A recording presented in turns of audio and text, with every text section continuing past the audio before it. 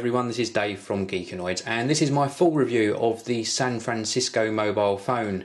If you want a product tour and unboxing, please see my earlier video on the Geekanoids channel. Now a quick rundown on the specs of this handset. This mobile phone is also known as the ZTE Blade. It is available from Orange in the UK and it costs just £99 on pay-as-you-go. It runs Google Android 2.1 OS, also known as Eclair. The screen is 3.5 inches, 480 by 800 resolution, and it is an AMOLED capacitive touchscreen. It's a very good screen for this price point device. You also get Wi-Fi, Bluetooth, GPS, 3G and FM radio, and round the back a 3.2 megapixel camera. You get 150 megabytes of internal memory according to the specs on the ZTE website, although some people are reporting that it's got around about 512 megabytes of internal memory. You get a 2 gigabyte micro SD card supplied, and you can put up to a 32 gigabyte card in there. So what do I think of this mobile phone? Well, I've had it for about a week now. The touchscreen is superb, very sensitive to the touch. Been extremely pleased with how this touchscreen is performing. I have made some very slight changes to the user interface while I've had it. Got rid of some of the sort of orangeness of the phone and switched over to a more standard Android interface, and I find this is a lot nicer to use. Now Google's Android 2.1 runs nice and fast on it, certainly fast enough. There's a 600 megahertz processor in here and I think it's snappy enough. If I pop onto my TweetDeck, very quick at loading the application, very quick at swiping between screens, so I think that 600 megahertz processor for general application use works very well indeed. Now I've had this unlocked. It should be running on Orange, but it is in fact, if I go down here, running on T-Mobile. Extremely easy to unlock, and I don't normally unlock mobile phones, but it was about £5 and took about an hour to get the unlock code from the company that I used. Now battery life, extremely good. I'm getting just over a day of use on a full charge. Video playback's nice. Let's show you something playing back on YouTube. It's not choppy at all. Extremely pleasant to use. Hey, what's up you guys? Welcome to the first official episode of Shane and Friends, a show where all my characters have their own little segment. So I hope you guys enjoy it, and I will see you right after the video. So there you go, another bit of video playing back, nice and fast to load over the 3G network and really quite good. Music playback's also good using the headphones. The built-in speaker, which is on this side down the bottom, not very good. It's acceptable, but much better through the headphone jack, which is located on the top there. Now for the bad bits, the camera. Well, it's okay for photos, takes reasonable colour, no flash as you can see. For video, absolutely rubbish, wouldn't even go there. It's going to record at 640 by 480. I'll show you a little bit of video on the screens I'm talking, but not very good at all, so I wouldn't bother buying this if all you're going to want to do is take video.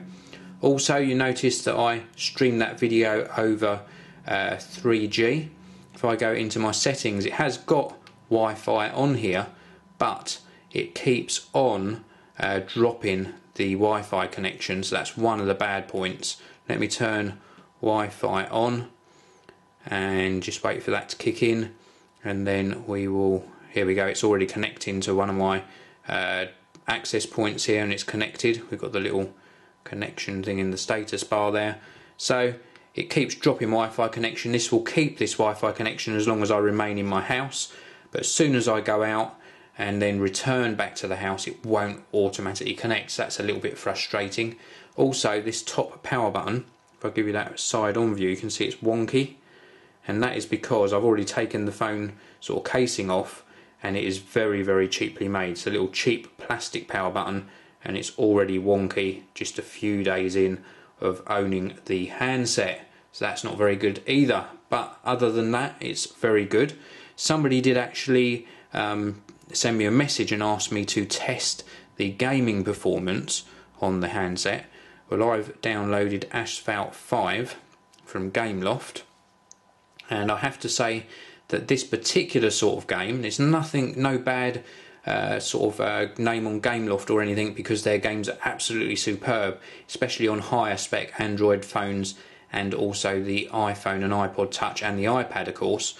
But on this particular phone, 3D games are not what it is designed for. It's got a 600 MHz processor, as I mentioned, which is extremely good for standard applications and for puzzle games and things like Angry Birds, but certainly for something that tries to push the envelope a little bit on graphics, you will see it plays very choppy indeed.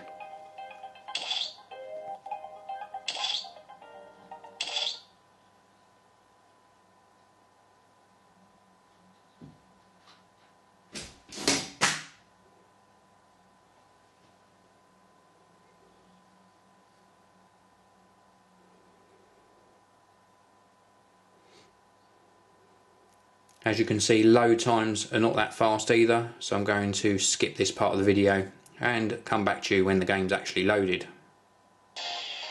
So that load time was round about 30 seconds. Now the game's ready to play. Let's get into the race. 2, 1, go!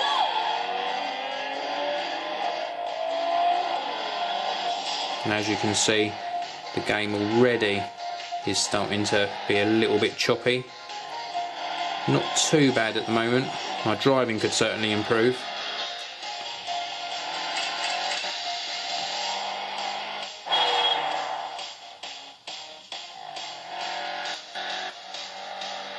There we go, a little bit of a glitch there. And another glitch. So it runs okay, it's playable, but certainly not the smoothest of games, and that is down to the 600 MHz processor. So I'm going to quit out of that for now and just finish off this review. What this boils down to really is price point. £99. The overall build quality and performance is very solid. The screen, absolutely superb. And for £99 you are getting a bargain here. Just don't expect to play the high-end games, but for day-to-day use, things like checking email, using Twitter, communicating, making phone calls, messaging, etc., extremely good. The actual sound quality when you're making and taking calls is also very acceptable. Not the best, but certainly more than usable. And don't forget, you're paying under £100 for this. If you want a smartphone but can't afford the likes of an HTC Desire or a Samsung Galaxy S, then check out the Orange San Francisco. It's a bit of a bargain really, and certainly comes recommended from me if you are on a budget. Well, thank you very much for listening. Please do come back soon and check out more video reviews on the Geekanoids channel. Just wanted to give a quick shout out about the Geekanoids iPhone application. It's available free of charge in the iTunes App Store. Works on both the iPhone and the iPod Touch and gives you access to all of my video reviews, all of my news updates, as well as some extra goodies thrown in there too. So please pop onto the App Store and search for Geekanoids and download it to your iPhone or iPod Touch. This video review is sponsored by EasyDraw, making drawing fun on Mac OS X.